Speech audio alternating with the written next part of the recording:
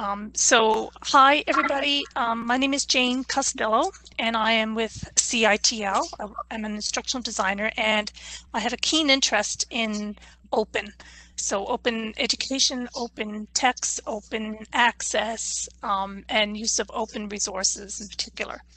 And with me today we have uh, Patrick Gamsby. And Patrick, please say a few words. Sure. I'm the scholarly communications librarian here at MUN. I've been here. I'm now in my sixth year. Before this, I worked at Duke University and Brandeis University in the States. And while at Brandeis, I was a lecturer in the history of ideas. And I'm ashamed to say that I didn't make use of any real open materials at all when I was teaching my own courses. Although I was a scholarly communications librarian at the time, my two worlds didn't collide. Aside from maybe making my syllabus openly available. So if I could do it over again, I probably would do things differently.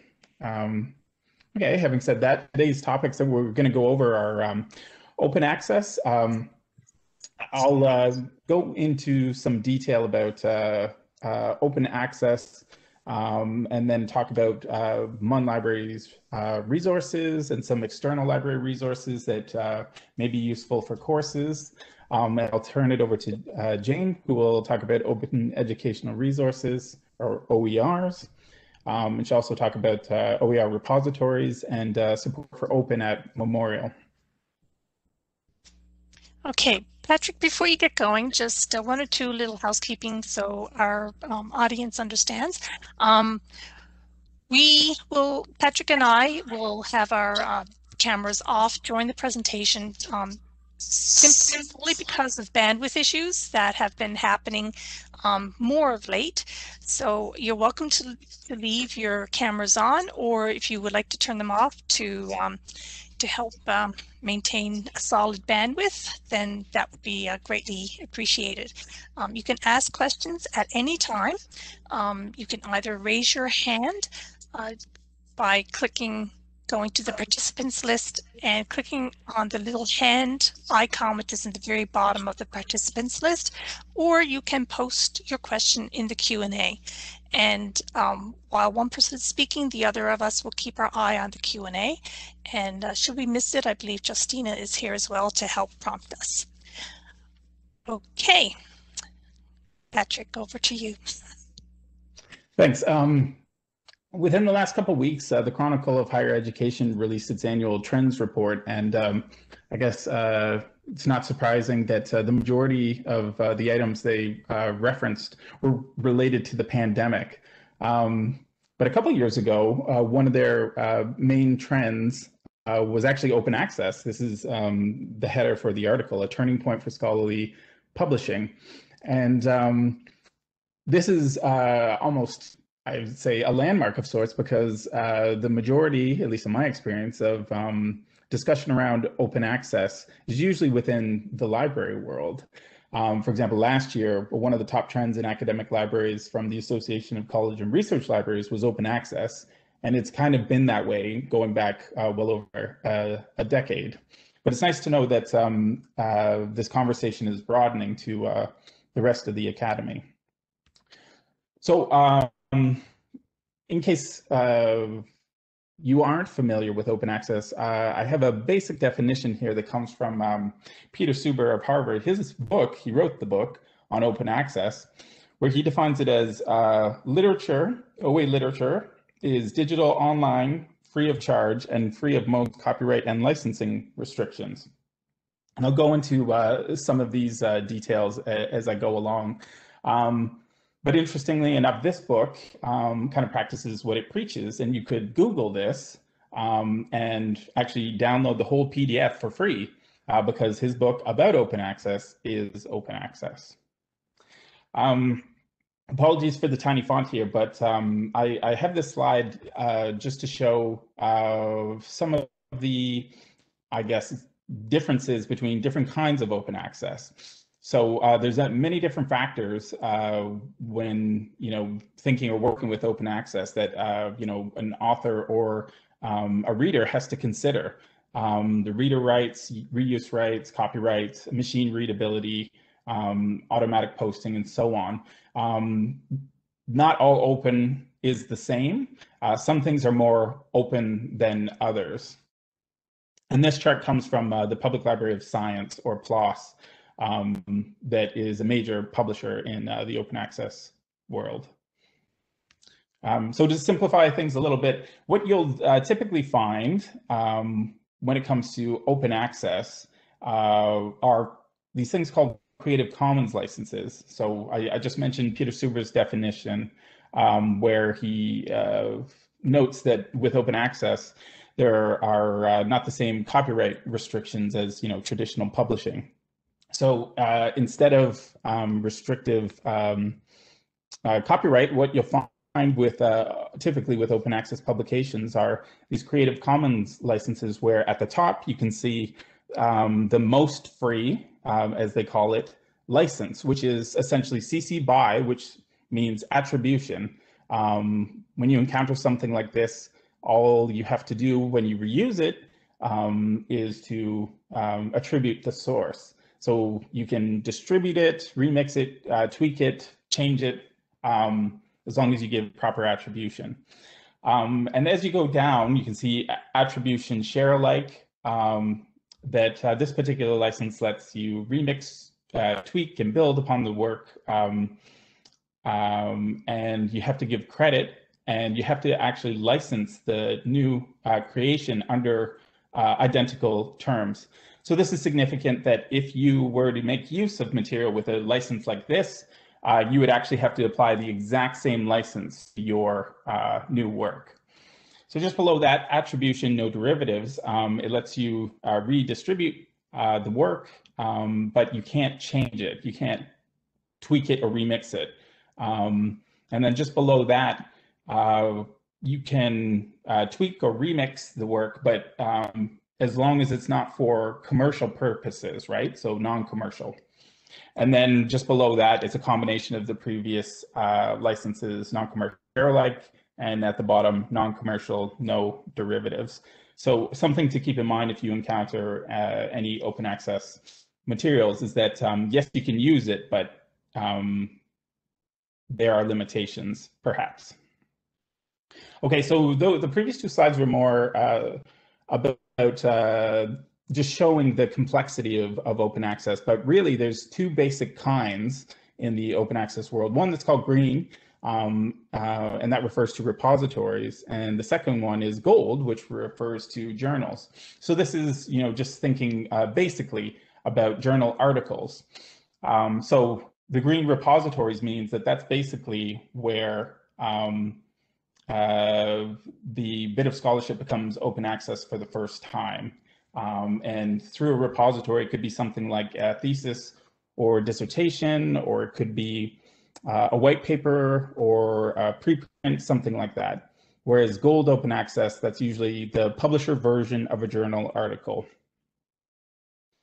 So I see there's a message from a participant. Is there a way to track or measure if your creation is being shared, and how often and in what manner? I think that would be getting into Google Analytics.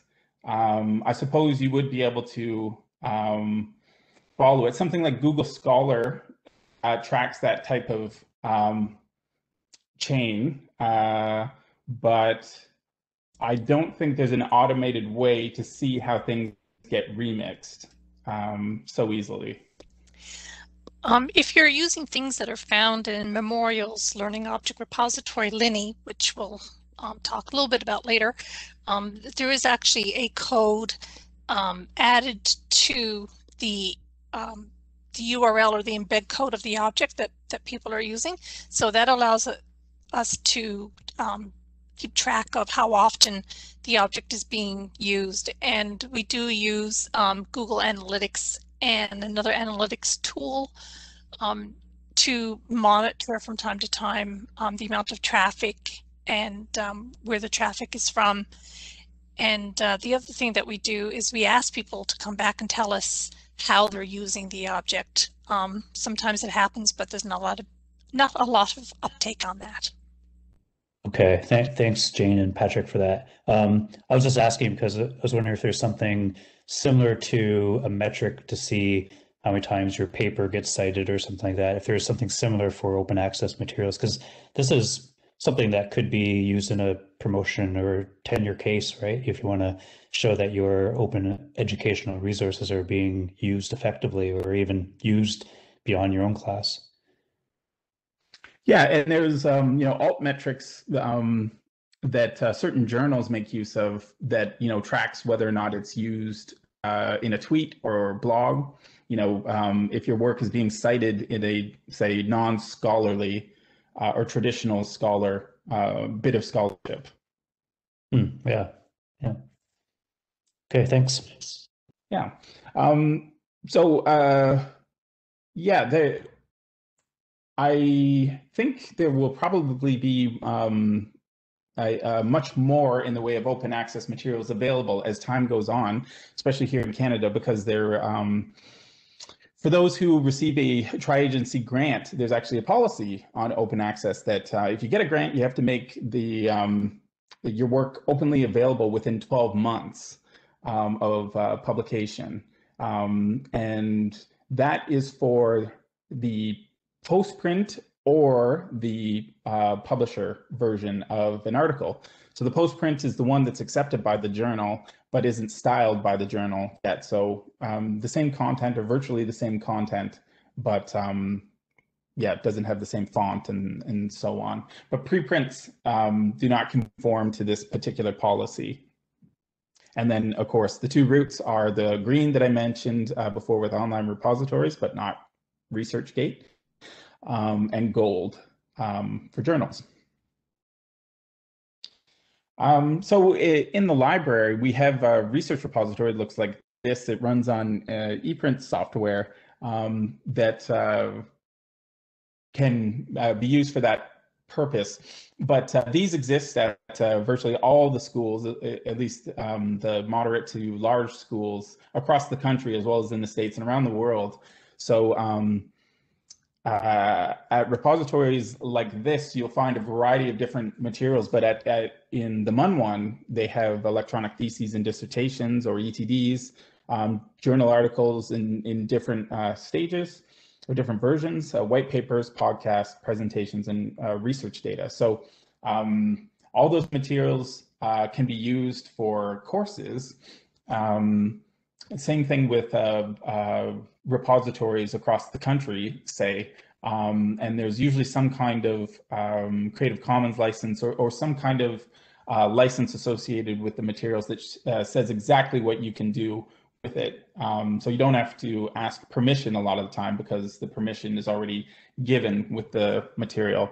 I put an asterisk next to research data because we don't really put research data in the repository anymore. We have a different system for that, which I'll talk about in a minute. We also have the Digital Archives Initiative, or the DAI, and this is different from the research repository because it's digitized cultural heritage materials. So you'll find books from the Center for Newfoundland Studies, or papers, some videos, maps, and there's even phone books in there. And this type of archive is available, again, at most institutions, openly available at most institutions across the country. So this is handy for, not even only research purposes. You don't have to actually travel to the campus when the material's in one of these archives, but you can use those materials in your courses. And then not all holdings are there for a variety of reasons, because digitizing takes quite a while, and there's so much to digitize, and copyright won't always allow that. But all the materials that are in the DAI have a blanket Creative Commons license, which I believe is attribution, but can't be used for for commercial purposes. We also have open journal systems, which we host for any MUN scholar that wants to start a journal. We host that. And again, this type of journal hosting happens across the country or throughout North America and around the world. and the majority of the publications are usually have a Creative Commons license. So all of those articles can be Googled, and you can take the article and put it in your course, free of charge. And then, yeah, I should also mention that the MUN Libraries has an open access author fund, which it's really popular, and it's limited, but we can grant up to $3,000 USD per author per year if some criteria are followed. For example, the applicant is a corresponding author on the paper, journal article, that they retain their copyright, that the article is peer-reviewed and it's listed in the Directory of Open Access Journals. No subscription fee is charged, and we can only provide funding for one article per author per year. Go. So yeah, one other dimension, there's several, but I'll just mention this one to open access, is that there are hybrid publications. And what these are subscription-based publications where there's an option for open access. And so if an article is made openly available through that publication, that's great, because that would come with a Creative Commons license that would allow an instructor to put the article in course shell without any trouble. But as far as publishing works in a hybrid publication, that's slightly different, because say our open access fund doesn't support that, and other funds like Harvard's fund, they don't support hybrid publications, because we kind of see that as double dipping. Like there's the subscription that's already paid, and then on top of that, there's usually on average a $3,000 American fee just to make one of the articles openly available. So move on from that. So this is a website on scienceopen.com that has captured over 80 studies that look at various aspects of open access and citations. Some are very specific and some are general. But basically, the overwhelming majority find that open access publications have a citation advantage over subscription-based publications. And something that was mentioned earlier, promotion and tenure. Some schools, I think this is most prominent in the States, and this slide comes from Virginia Commonwealth. They've actually incorporated open access into promotion and tenure assessments. So this is a Senate resolution that goes all the way back to 2010, and you can see in the last bullet point where the Senate resolution notes that P&T committees should recognize the publication and editorial effort in open access peer-reviewed journals and so on in an open access repository offers added value and greater public good than scholarship made only available in expensive journal publications. So I think if VCU were to revise this, they would include open courses that use open textbooks, or the professor makes an open textbook for the students in the class. There's also open access books out there. Several university presses, you can see them here: Concordia, Calgary, Ottawa, and Athabasca, where yeah, they can be used completely in a course, and there's usually different files associated with it, like a PDF or EPUB file. Yeah, and so there are, in addition to books, there are open textbooks out there, schools like UBC and SUNY in the States. There's also a movement called Knowledge Unlatched, which libraries, including MUN Libraries, supports, where it takes previously published books, published in the traditional, bound way, and makes them openly available. And you can find a lot of these books at the Directory of Open Access Books, or doabooks.org. So this is just a screenshot of an open textbook, just to give you an idea. It kind of summarizes a lot of things that I've mentioned already. On the right side, you can see that there are different formats, 3 different readable formats, an editable format, and a print format for this particular textbook.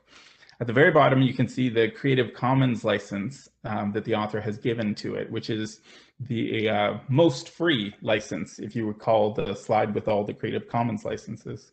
This one just requires attribution. So that textbook could be adopted by a course, and the students wouldn't have to pay any money for it, and it could be remixed and reused by the instructor. So in the region, the Council of Atlantic University Libraries is actually trying to support open textbooks, just like the one I showed. So this is the front page of the Atlantic OER website. And so this comes from CAUL, the Council of Atlantic University Libraries, who support this. And there they offer 5 grants up to $2,000 that they award annually, and they provide support for making open textbooks using Pressbooks, which you can see at the top of the page there. Yeah, so that may be of interest to some of you. So this is kind of slow at the moment, but it's picking up steam, I think, across the country. And I should also mention, to loop back to a point I made with the research repository, one of the research repository slides, is that we don't put research data in the research repository because we have an instance of a system called Dataverse, and I put the link there. Basically, this is a project that has come out of Harvard, and there's another open term there, open source. Open source refers to software that can again be remixed and reused or added on to or forked, unlike proprietary software. So using open source software, Dataverse is for open data sets. Now, not all data sets that are in Dataverse are open. Some restrictions can be placed on it or embargoes. But yeah, what that is basically strictly for data, and it can be reused. Again, it depends on the licenses that the data has affixed to them. But yeah, I think, again, we're growing slowly here at MUN, but Harvard's Dataverse has over 100,000 data sets. And this is worth noting because I mentioned previously the tri-agency policy on open access publications. They currently have a draft policy for research data management that will probably have similar implications to the open access policy, which will be that grant recipients will have to make their data openly available. So this is worth noting, not only if you're going to get one of those grants, but also that there will be a lot of data available in the future from all of those funded projects that could be incorporated into a course. So just to sum up my part, here are some links that I think are helpful for open access more generally, as well as some specific items. So the open access directory that's maintained by Simmons College in Boston, it's kind of a whirlwind tour of the world of open access and has links to pretty much everything. More specifically, there's a link to the Registry of Open Access Repositories. So the MUN one is there, and so are the repositories across the country. Just below that, the Directory of Open Access Journals that shows 16,000 journals and has records for over 5 million articles, so that's handy as well. And then below that, open access theses and dissertations that has over 5 million theses and dissertations from over 1,100 schools. And yeah, they're all openly available. And just below that, I mentioned archive. This is kind of a physics, it's expanded, but it's mostly a physics preprint repository, and it has over 1 million articles there. And if you're wondering about any kind of quality control or anything like that, a helpful website is thinkchecksubmit.org that has some checklists for going over what's a credible source and what isn't in the world of open. And then finally, there's the Open Access LibGuide, which shows all of the MUN-related resources that I mentioned already. So I'll turn it over to Jane now. Okay, great. Thanks, Patrick, very much. Before I move on, are there any particular questions that people might have so far?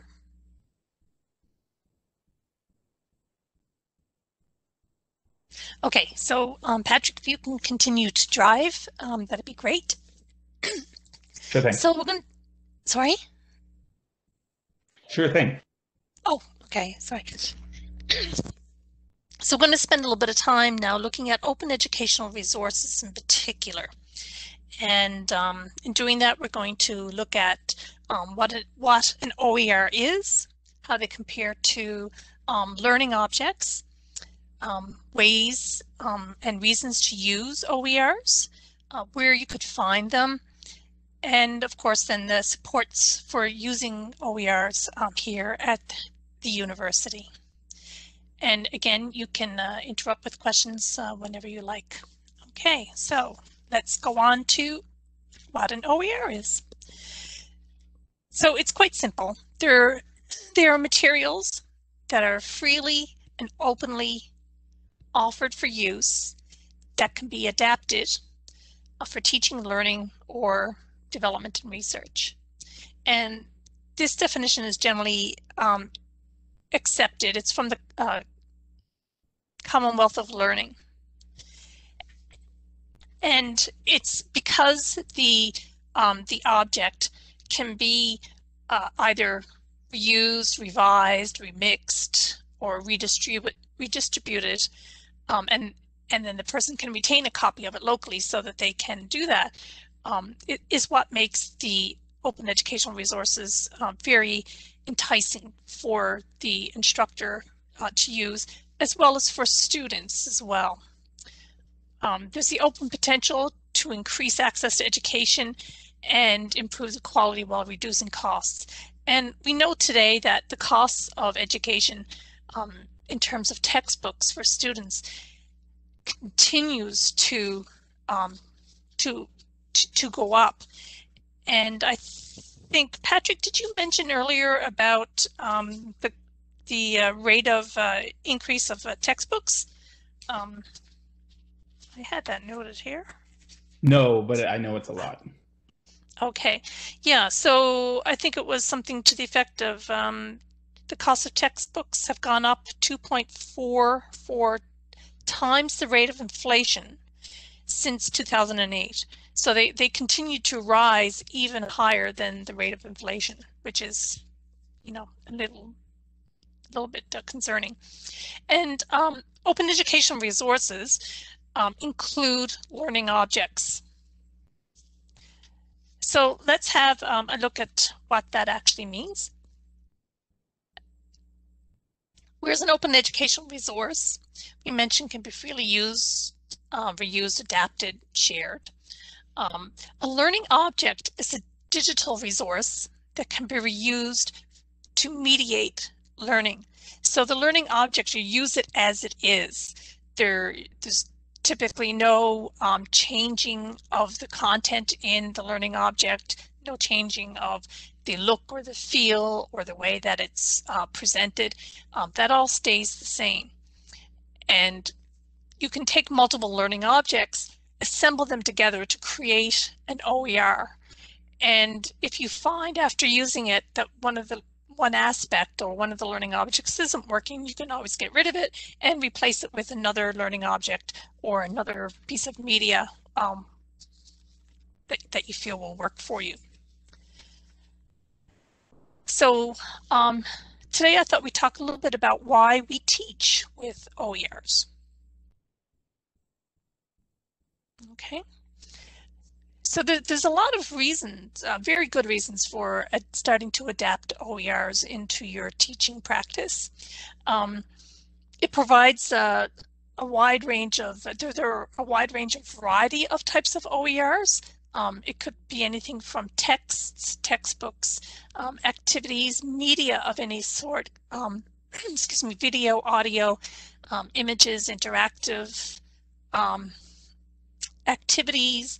It could be H5P objects. It could be any of these items. By using OERs, you get to select items that give you the exact content that you need and in a timely manner. Relying strictly on textbooks, quite often you're tied to examples or activities that are outlined in the textbook, and which don't always necessarily meet the needs of your teaching situation with the students in helping them attain their learning outcomes. When because OERs have a low cost, then that makes them even more accessible for the students because there's no cost to them. Ultimately, good OERs save universities money in the long run, and they allow instructors to extend the use of the course material both before coming to class as well as after. So you may have material that you're covering in a lecture or a given lecture, and then you could also select some OERs that relate to the topics that are being covered and either have students work with them before class or after class in order to help confirm their understanding. They provide the alternative approaches. The knowledge comes from seeing what other people who are knowledgeable in the same field or in the topics that you're teaching, what they have to say about the topic or how they talk about the topic. As we know, some students all learn slightly differently from each other, and so having content delivered to them in a variety of different manners can often help overcome some challenges that they might have when getting the material from one source alone. And the use of open educational resources also enhances your reputation, both from the students themselves, the student body, from within your peer group, and within university administration, and of course broader than that, within the growing community of people around the world who are using open educational resources. So there's another thing about open educational resources. Quite often you can collaborate with another person from anywhere around the world in creating the OERs. And because you own it, you can modify it and have a fairly quick turnaround time, ensuring that the best version of the object is out there for people to use. And of course, we cannot forget the MOOC, which is a massive open online course. So MOOCs came about as kind of an extension of learning, of using open educational resources. And so some individuals, Canadians in large part, had thought that it would be useful to take these open educational resources that were showing up in repositories and create courses that would be open and free to students that use these open educational resources. The developer may or may not have been paid to create the course, and the courses themselves are either instructor-led or self-paced. So the students would have to look at what the requirements are for enrolling in a particular course. And of course, there's also the potential for credentialing, which is to get a badge or certificate. And there's a lot of discussion still about the value of badges as a means to credentialize work. Some people feel that it's useful for your own dossier or portfolio that showcases your skills, and other people or institutions will actually give students credit if they received a badge from a recognized MOOC. So if you have the opportunity to enroll in one, I would strongly recommend it. I recently started one on about orchids. I did not get to complete it, but I can go back whenever I have time again to focus on it, and I can complete that course, which is wonderful. Okay, so we want to look at how you select OERs. The visual here at the top right-hand corner is just what this is basically a decision tree on how you select any content for your course. You start by identifying the learning need, which is articulated in your learning outcome for the course. The learning outcomes being what the student will show you evidence of having learned as a result of taking the course. Then you would search for an OER, like what characteristics or what are the details, what topics it needs to cover, that sort of thing. Select an OER, then you can use it, and depending upon the license attached, you can revise it, you can mix it with other things. Sometimes you are asked, but depending again on the license, to share it equally out to other people, and you can adapt it, and then it becomes part of the core part of your course, and it's used in your practice on a regular basis or in that course. So things you should think about again are the outcomes, the content, the topics being covered, any activities or assessment items, whether or not the OER will be suitable for students in terms of assessing their mastery of the learning outcomes or activities that they engage with. So basically, the OER is not added to a course for entertainment. It's there on purpose to support the learning. You can consider also the reusability, how general it is or how specific it is to a particular topic, how much effort there would be for you to adapt it to your course, and the scalability. Bear in mind that open educational resources can be as big as a textbook or a series of texts, or it can be as small as a particular image of a trilobite, if you wish. Then when we think about granularity, the smaller or the more precise or the object is, the more reusable it is. Larger OERs tend to be less flexible in terms of how they're used. And that's because with OERs, you can basically mix and match and take multiple OERs to build a larger one. So a textbook typically would be used either as it is, or you may use chapters or whatnot from it, or perhaps you could use an image. But then if you look at using the image of the trilobite, you could add video to that, you could add audio to it, you could incorporate it in activities or within the content page of notes for your students, that sort of thing. And then Patrick mentioned the digital rights earlier, so you need to look at the digital rights that are attached to it to determine exactly in what ways you can or cannot change it, whether you can make money from the change, if you're supposed to share it, that sort of thing.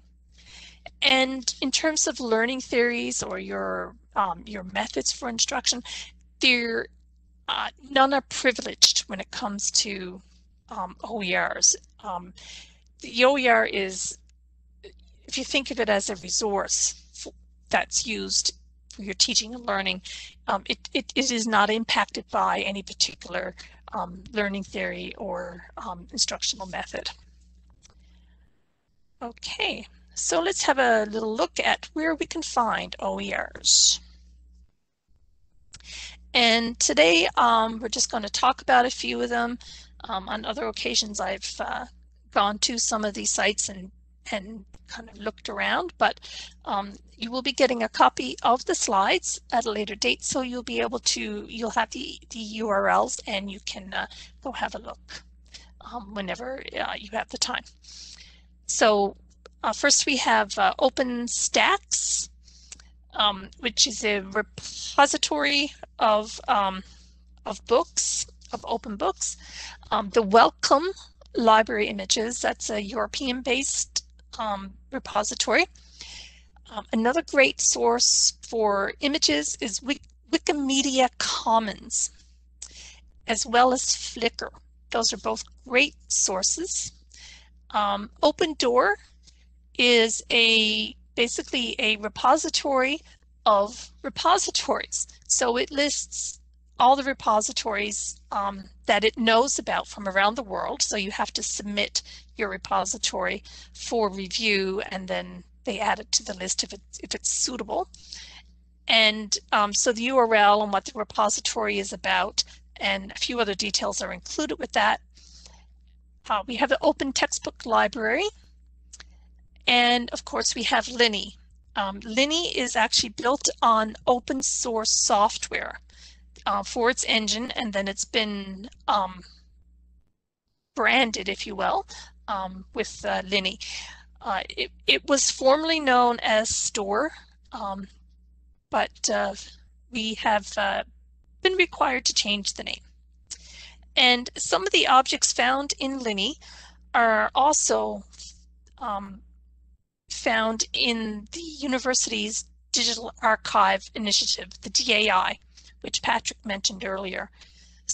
So it's they're videos, and they're the more historical ones that CITL and its previous entities had developed since its inception back in the mid-1960s.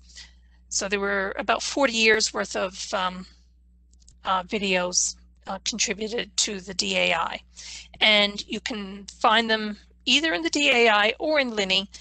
If you go to Linny, then you'll get an embed code where you can then paste into your course. And there's other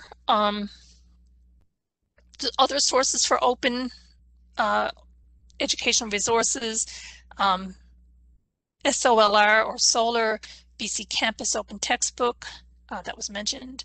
Actually, Google Advanced Search will allow you to search for OERs. And Vimeo, which is a video streaming service, and Wikipedia. Some of the videos that you find on YouTube can be considered open educational resources, regardless of what object you're selecting from where or what learning open educational resource. You have to consider the repository in which it is found and the object to determine how stable you feel it is when selecting it for your course. It has happened that people have selected OERs at the beginning of a course, only to find 3 weeks in that it has been taken down or moved. That can happen. It's pretty rare, but it has happened on a few occasions. So Memorial has a few other open archives, and this is a range of them. And again, you can reach out to each of these archives or their offices and see what they have available to you. Patrick mentioned the DAI, the various libraries associated with Memorial, the QE2, the MI, medicine, and Grenfell, and there may be others. Linny, which I just talked briefly about, and MAP deals with music and media. They're over in the Arts and Culture Center. Maritime History Archive, that is currently in the Math and Stats building. And then we have the University Folklore and Language Archive, MUNFLA, which is on the 3rd floor of the Education building. And a lot of their objects are not digital. Some are, and we have taken, when developing courses, we have taken some of their objects which are not digital or not available through internet access, and converted them with permission, of course. And then there's always the Newfoundland collection, which is an area over in the library as well. Okay, so there's lots of places to find open education resources. So let's have a look at some of the events that happen regularly. So starting in the fall, we have the Open Access Week. And the last 5-7 years, Memorial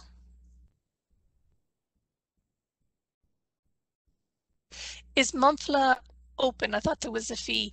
Paul, I believe so, or at least since working with CITL, I had not had to pay anything in order to get access to it, to review it, or to include it in a course. Now, I don't know if there's a fee structure in place, but so if there is, and I've given bad information, I'm sorry about that, but I'll have to check into that. Thanks for pointing it out. Okay, starting in the fall, Open Access Week.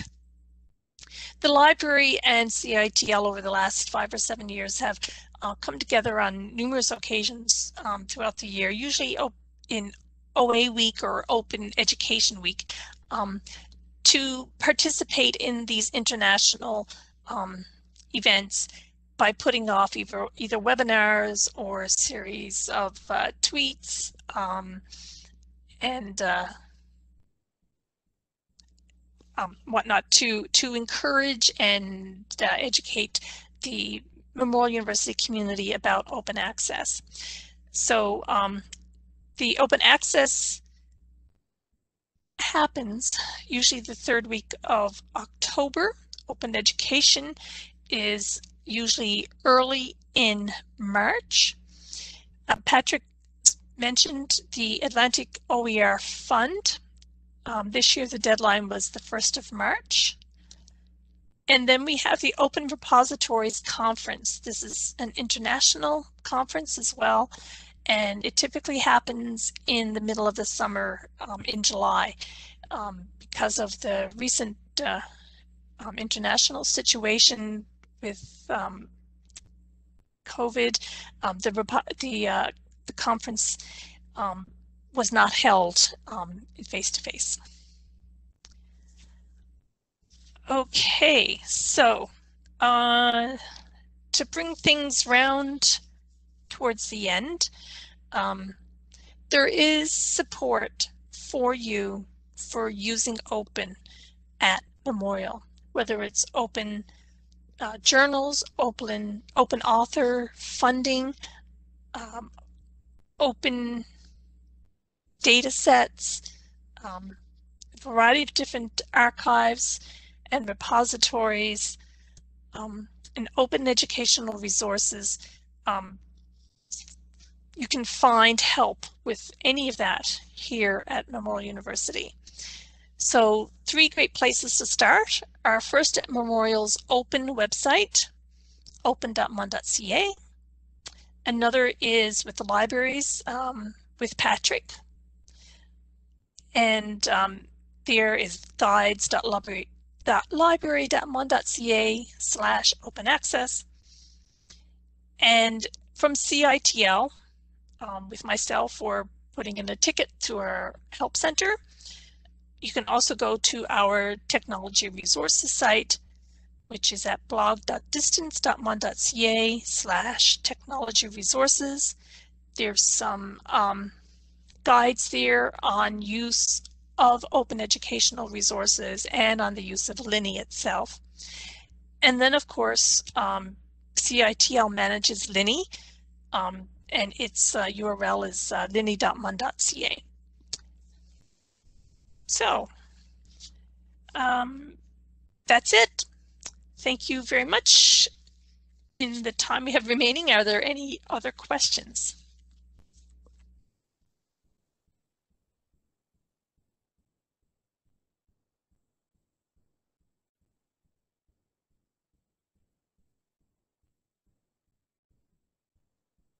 Okay, that's great. Patrick, do you have any other words? No, just to say that I think all of the open education items that we mentioned will continue to grow here at MUN. There are some other libraries, for example, Guelph, University of Guelph, that have an open education or open educational resources librarian, I think is their title, where they focus on OER almost exclusively. So I imagine that's something that's going to happen here at MUN at some point. And yes, this will just expand in the future.